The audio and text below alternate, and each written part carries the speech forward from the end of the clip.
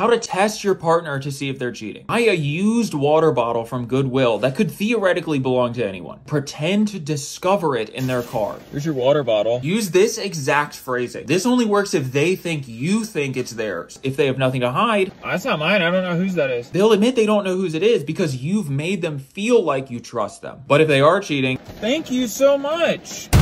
They'll go along with you and pretend it's theirs. Who's this person in my story having lunch with me? It's nobody. Same thing with this person in my car. When my ex and I first broke up, I wanted to make them jealous, so I went to the thrift store and bought a bunch of items I could carefully position around the edges of my photo so it would look like someone was with me. I do it all the time and it works great. Here's how I got my partner to start taking out the garbage. I wrote a letter to them. I tore the paper so that it looked like I had ripped the letter up, but I made sure the first piece included enough to work as bait that would entice them to find the rest of it. I hid a second piece of this fake letter under the garbage bag, and I ripped the bag before putting it back in. The goal was that they would take the bag out to search for the rest of the letter, and all the garbage would spill out, forcing them to clean it up and take it out to the dumpster. Now, every time the garbage is full, I do this again. My partner thinks that I get home from work at 6:30. In reality, I get off much earlier than that. I park a few blocks away, change into a prison jumpsuit and a scary Halloween mask, and I scare my partner by looking in the window and running off. Then when I get home, I pretend I have no idea what they're talking about. Oh, don't start with this again. I do this because I started to notice my partner was taking me for granted, and I wanted them to be happy to see me when I got home. Here's a little trick I use to make my partner love me more. Every once in a while, I open up the top part of the toilet and disconnect the chain that connects the plunger to the flushing lever. This essentially prevents the toilet from flushing. Then I wait for my partner to use the bathroom and discover the toilet's broken. When they tell me about it, I go take a look at it and just undo what I did before. Because using the bathroom is our most basic need and when we're at our most vulnerable, my fixing the toilet makes my partner's primitive brain perceive me as incredibly valuable and trustworthy. I don't want my partner looking at other people who are more attractive than me at our various summer gatherings. So I got this bottle of bug spray, emptied it out, and replaced it with sugar and honey dissolved in warm water. I got this idea because we watched the movie The Parent Trap with Lindsay Lohan, and it seemed like something I could get away with doing myself for my own reasons. The goal is that my partner is so overwhelmingly distracted by bug bites that they don't have any sensory attention left to be attracted to people other than me while we're out. I bought an identical copy of my partner's planner, and I traced over their original writing so that my version of the planner would be identical. Only I changed the time of one thing. Now, when they miss the meeting because they wrote the wrong thing, they'll feel stupid and question the validity of their entire perception. This allows me to seem like the smarter one and get them to do whatever I want. I know this is wrong, but I don't care. Every morning, I secretly dunk my partner's toothbrush in the toilet. Now, I know this sounds gross, but that's the point. The knowledge that I did this becomes a shield of armor that protects me from being hurt or annoyed by anything my partner does. Because no matter what, I just remind myself, I dunked your toothbrush in the toilet. I win, and my relationship becomes free of toxic resentment. Here's how I get my partner to do all the housework. Every time I come home, I carry a grocery bag with me. The bag itself is just filled with rocks. Whenever I leave, I carry the rocks back out in a garbage bag. I know what you're thinking. Don't they ask what's in the bag? No, because I always say something emotionally charged to distract them. Today was the worst day of my entire life. I'm gonna go cheat on you. This way, they only register the bag subconsciously. Over time, they begin to subconsciously perceive me as helpful. This perception makes them feel guilty about how much they help and they do all the actual work. Here's how I get my partner to love me more. They're always drinking this stupid raspberry lemonade crap. Don't ask. Point is, I bought a duplicate one and filled it with an entire carton of pre-workout powder. On the days where I have to work and they'll be home alone, I switch the normal bottle with the pre-workout one, so that when they drink it throughout the day, it causes them to have a panic attack. On the days when we're both home, I put back the normal one, causing my partner to think that the actual cause of their panic attacks is that I'm not there. My partner constantly loses everything, and every single time we want to go anywhere, I gotta wait 15 minutes for them to find something they lost. How does this happen with you every single time? What they don't know is, I'm the one taking this stuff and putting it in a slightly different place than where they left it. Did you check in your pants pocket from yesterday? This makes them feel like I'm smarter than them. Okay, I got it. That's where it was. Which I am, because if they kept track of their stuff, they'd know I was doing that in the first place. Here's how to find out if somebody cares about you or not. Place an object somewhere you know the person will see it. Then tell them you lost it. Hey, I lost my phone charger, like the brick. So if you see it, can you let me know? Yeah. If they find it in the obvious location and remember to tell you, did you find my phone charger by any chance? Yeah, it was by the sink. You know they care about you. But if they don't, no, I haven't seen it. It's right here. What do I have to do to get you to care about me at all? Here's how I tricked my partner into thinking they have a sleepwalking problem and why. Several months ago, I brought home a box of their favorite cereal. After they went to bed, I opened it, emptied most of it in the dumpster, and left a mess. Then, the next morning... What happened to the cereal? Do you really not remember at all? I came outside at like 3 a.m. and you were just standing there eating the whole box. I was? You must have been sleepwalking. A few nights later, I staged another incident, this time ramping up the intensity. My plant! Well, I think I know what happened. Oh my god, I'm so sorry. I don't remember that at all. It's okay, you didn't do it on purpose. I waited another week, then escalated even more. Good morning. What? What's wrong? You ripped up this picture of us and said you don't love me! Now, I've established a pattern where I can make my partner feel bad for things they didn't even do, causing them to pay more attention to me and treat me better out of guilt. And there's nothing wrong with doing this because overall, it improves our relationship. This is how I avoid fighting in my relationship. I started a separate Instagram account as an attractive woman my partner would be jealous of. I created this person by face swapping multiple pictures of the same stock photo model with my own face and filtering them excessively so they'd be untraceable. I also followed people from me and my partner's mutual social circle and tried to build organic social media relationships so it would seem like a person I was believably friends with. It was months of painstaking work. I also started interacting with my actual posts in somewhat flirtatious ways so that my partner would become suspicious of who they were. Then I wrote my phone password onto a piece of paper and rigged it so my partner would think they accidentally discovered it. Whenever I have a new grievance with my partner, I create a fake DM conversation around that problem and pretend to be so absorbed in my phone that I'm not paying attention to a movie we're watching. Then I leave my phone unattended with them. The goal is that I create a honeypot for my partner wherein they are suspicious enough that they use their prior knowledge of my phone password to unlock my phone and snoop for the conversation, upon which they will discover the current grievance I have with them and correct their behavior. So that is how I avoid fighting in my relationship. How to use police interrogation techniques to get your partner to admit that they're cheating. In the US, the police use the read technique, which is designed to make suspects feel comfortable enough to admit their own guilt. Set the stage by saying, why don't we stay in tonight? We can order takeout. We'll just have a chill night at home. Then begin the interrogation with what's called the direct or positive confrontation. Tell them you have evidence that they cheated. Proceed by shifting the blame. You can shift it towards yourself and say, I know I haven't been a very good partner, so I understand why you would need more than I've been giving you. If they deny it, which they probably will, listen to their denials and use them to develop a theme. This theme is going to be what you use to justify or excuse what they did in a way that they'll be receptive. So if their denial is, I would never do that to you, I love you, the theme becomes the justification. I know you love me so much, and I haven't been giving you that love in return. I drove you to get it from someone else. If their denial is, I would never do that to you, I'm not that kind of person, that's the reason they cheated. I know you'd never hurt me. You'd never hurt anybody. You didn't want to hurt this person either, and it just spiraled out of control. You should also be directing their attention away from the consequences of what they've done. Frame it like confessing would be good for them, even if it won't. Remember, above all else, your goal is to make them comfortable enough to confess. And if they're guilty, they will. Here's the test that told me my partner was cheating. I got a souvenir keychain with the name of the person I suspected my partner was cheating on me with. I planted it outside our apartment, along the path someone would have to take to get to the front door, but still somewhere any random person could have dropped it. If my partner came home, saw the keychain, and took it, it would mean that this Nick had been there, and my partner took it because they assumed it belonged to them. If my partner left it on the ground, it would mean that they thought it was some other random person's and they weren't cheating. The next time I checked, it was gone, so I ended the relationship. Here's how I make sure my partner doesn't cheat on me. My partner thinks that I have a psycho ex who's stalking me. In reality, it's me pretending to stalk myself. So whenever I get suspicious... Got any plans tonight? Yeah, I think I'm gonna go out tonight around 8. Okay. What time will you be back? By 10, probably. Cool. I have my stalker resurfaced. What does it say? Well, at least we'll both be here. Oh, wait. Forget it. Oh, are you sure? Mm-hmm. Good.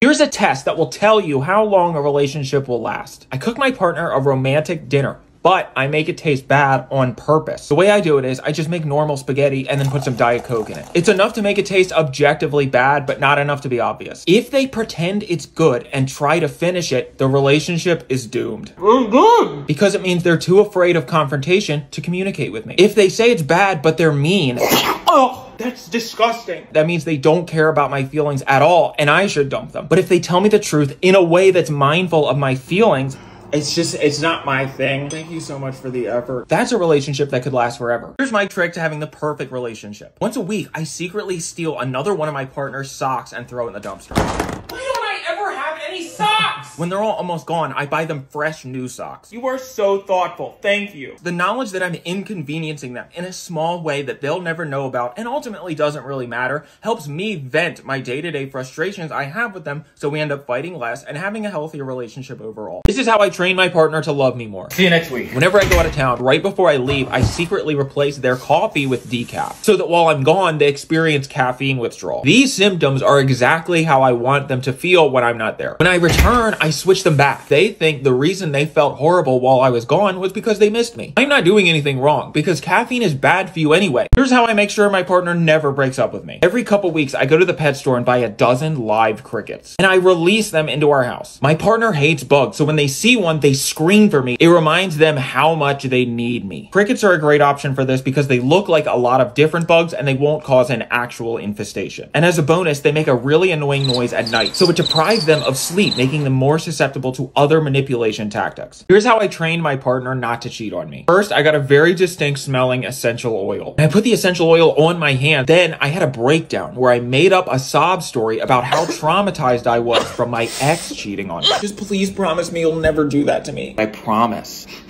Is that lavender? Now, whenever I leave the house, I smother the doorknob in that essential oil. See you in a couple days. So if they leave the house or open the door, the smell will remain on their hands and remind them of my breakdown, triggering their guilt. Here's how I make sure my partner doesn't break up with me. I made a video of occasional knocking sounds under a black screen, and I airplay this onto our TV in the living room every night when we go to bed.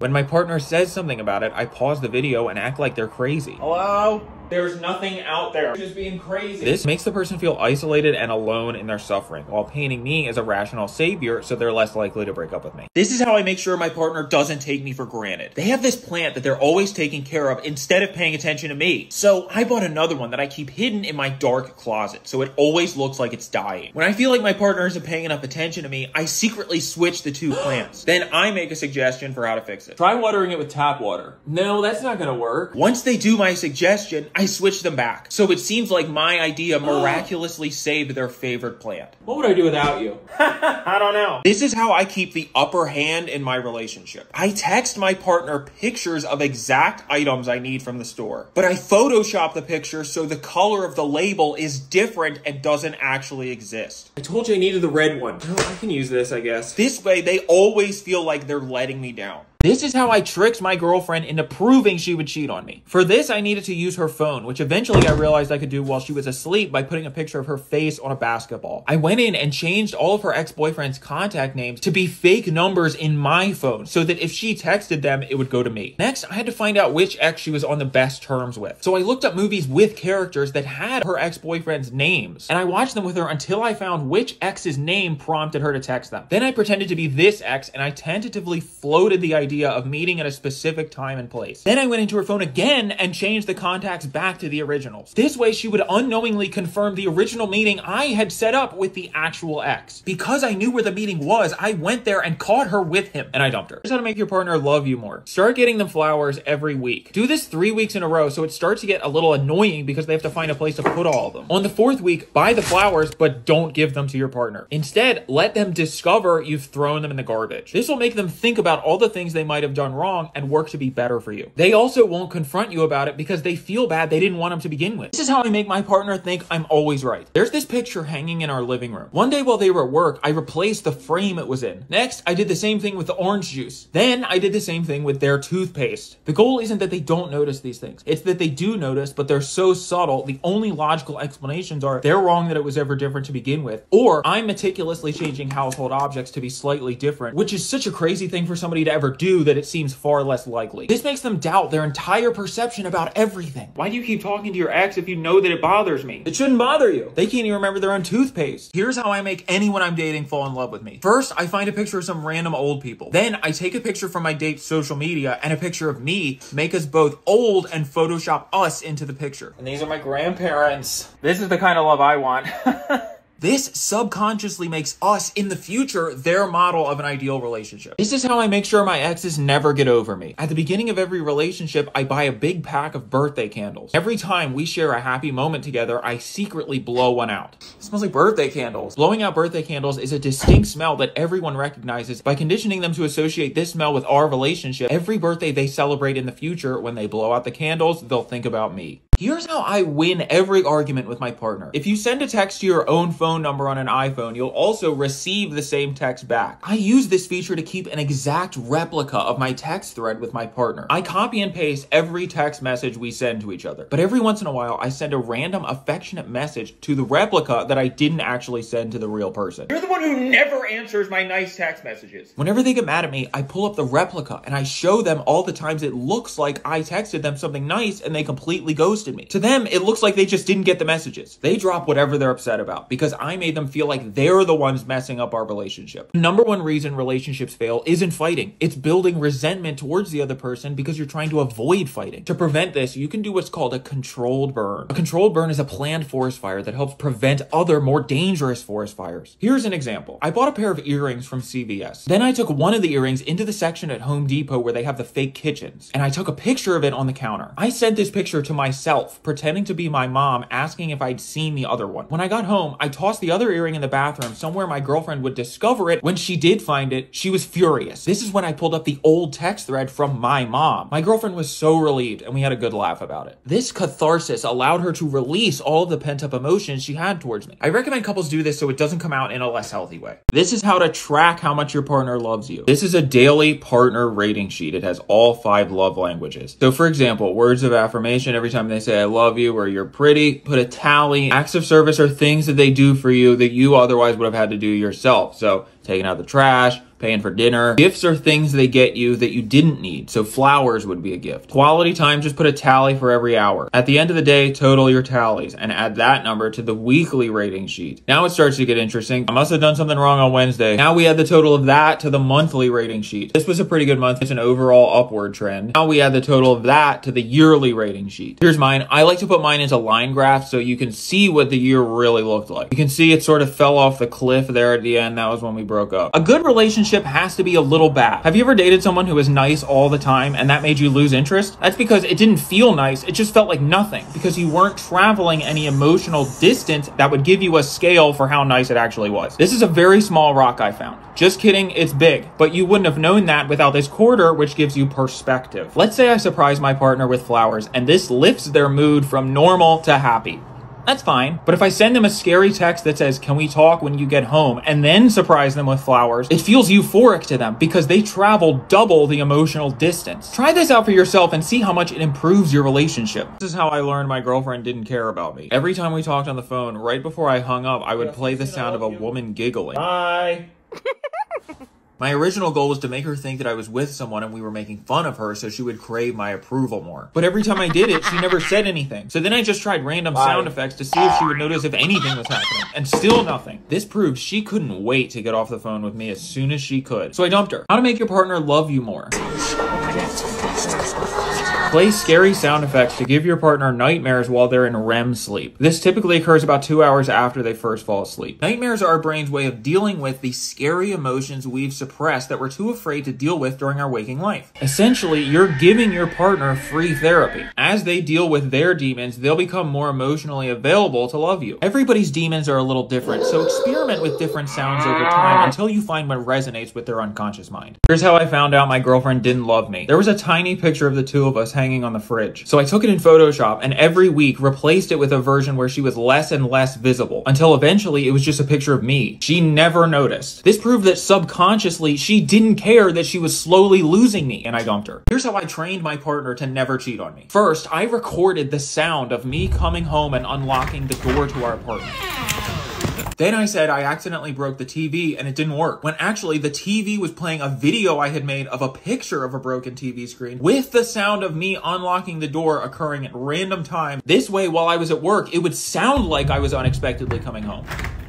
My partner was conditioned to always feel like I could show up at any time. How to tell if your partner falls out of love with you. You've probably seen pictures of people before and after being called beautiful. I love you. I love you too. Start secretly taking pictures of your partner's reaction when you tell them you love them. Over time, you'll be able to see if the light dies from behind their eyes, indicating the true love is gone. How to make your partner jealous. Smile at your phone while playing text notification sounds. Create a contact for your own phone number and name it an innocuous family member. Then send yourself a cute picture. Show them the message. Look at this. This will make them feel like they're just being crazy and they'll treat you better. How to plant ideas in your partner's head. Insist you can't fall asleep without a fan.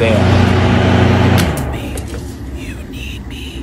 We will always be together. Play a recording of yourself whispering throughout the night. The high frequency of a whisper blends in seamlessly and seeps into their subconscious. Olive Garden. We will go to Olive Garden until... Get your partner to agree to anything using 2 strongly scented candles. Light the first candle most of the time. How was your day? But every once in a while, light the second candle and start a fight. You've never loved me! After some time of doing this, light the fighting candle, but don't start one. How was your day? If they smell the fighting candle, but you're not fighting, they'll agree to pretty much anything you say because their body is telling them you're about to get mad at them. What do you think about going to Olive Garden? Does your partner actually love you? Hide a fake journal somewhere they will find it that starts out normal. Slowly throughout the journal, chronicle your descent into insanity. Continue to act normal in regular life. See what they do. Has your partner fallen out of love with you? Surprise them by telling them you used all of your savings to book an expensive vacation for the 2 of you 6 months from now. Tell them you only have 24 hours to get a refund. If the 24 hours passes and they don't say anything, that means they expect to be dating you for at least another 6 months. Now tell them you had to delay the vacation so it's in a year, but you have another 24 hours to get a refund. A person who's in love with you wants to be with you in theory forever, but a person who doesn't love you is just seeing how long they can hack it and won't want to commit themselves to a specific amount of time. If you suspect your partner's cheating, whenever they don't have their phone on them, play the message notification sound for every app until you find the one that makes them react unusually and come get their phone away from you. Create a new Instagram account and send your actual account unstable, hateful messages pretending to be someone your partner's cheating on you with. Your goal is to break up the relationship between your partner and whoever they're cheating on you with by making your partner think that person is crazy. Call your partner and pretend to be at a coffee shop. Yeah, I'm coming home from the coffee shop, but hang on one second. You seem like you have so much love to give others, even when they don't necessarily return it back to you. So noble. I'm on the phone. Sorry, she's so annoying. Oh my god. Can you just give me one more second? Sorry. Can I help you? Here's my number. Here, I'll write it down for you. Oh, I'm taken actually. If you think somebody's mad at you, hand them a cup that you've made sure will fall over as soon as they set it down. Oh, no! Make sure it spills all over a picture that you've previously told them is the only one you have of your dead grandmother. So I think this picture is like the only thing I have of her. Let's have some cold brew.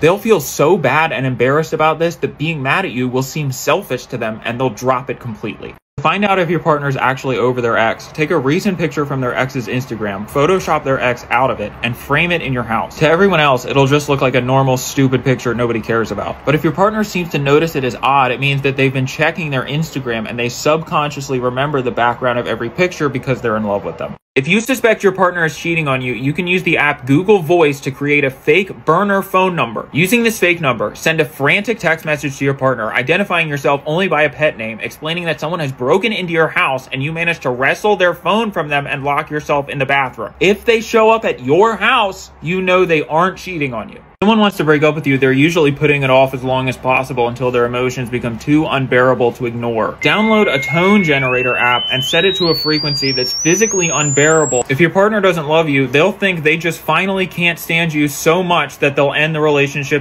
Your partner will never believe you if you tell them you aren't cheating on them. Text your own phone number a fake conversation where you deny that you're cheating and change the contact name to your best friend. Next time you're with them, go to the bathroom and leave your phone open to the conversation. They won't be able to resist the temptation to look and think they discovered absolute proof that they can trust you.